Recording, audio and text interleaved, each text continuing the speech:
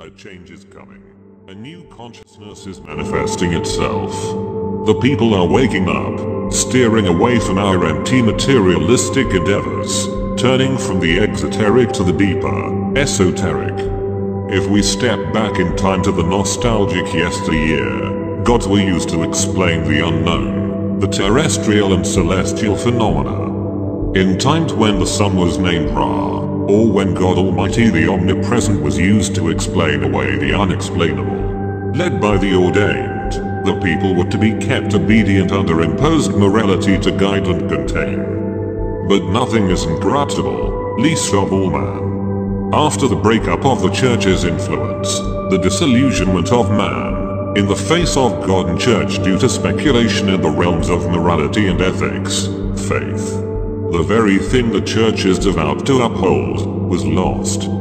Many began looking elsewhere for answers and a new God to believe in. This new God was science. A new certainty could be forged on that which can be tried, tested and proven. Our new champions of Buffin were to be sent out, to explore the known universe in search of solutions to the as yet unknown. No longer were we in need of the likes of Prometheus, who in Greek mythology is said to have created man of clay and with a god-defying featuring and gave us fire.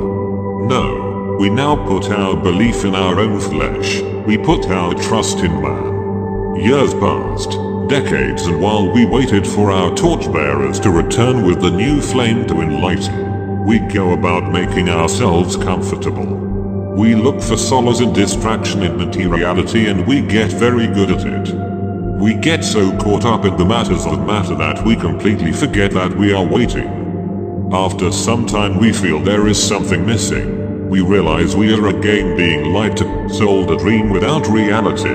This is the consumerist capitalism way of living, resulting only in short-term satisfaction. No amount of stuff can fill the void we have forgotten to look into. We now look and become imbued with a dull underlying anxiety, which builds, begetting suffering. It is our consciousness, our awakened mind, that which sets us apart from our animal planetary co-inhabitants.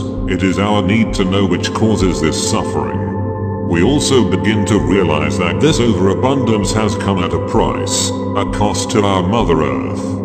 We have been blindly ravaging that which sustains us.